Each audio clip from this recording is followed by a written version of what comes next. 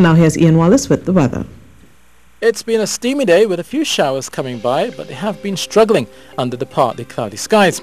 There's a moist wind flowing from the southeast, adding this moisture.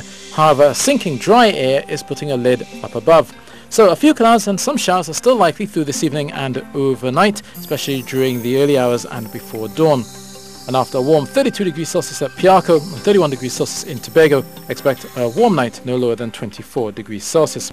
For fisherfolk heading out, look for east to southeasterly winds of 10 to 15 knots through Thursday, with Caribbean waters of 1 to 1.5 meters, getting close to 2 meters out in the Atlantic. Those northerly swells will shift more to the northeast at 8 to 11 seconds Thursday, becoming more easterly through Friday.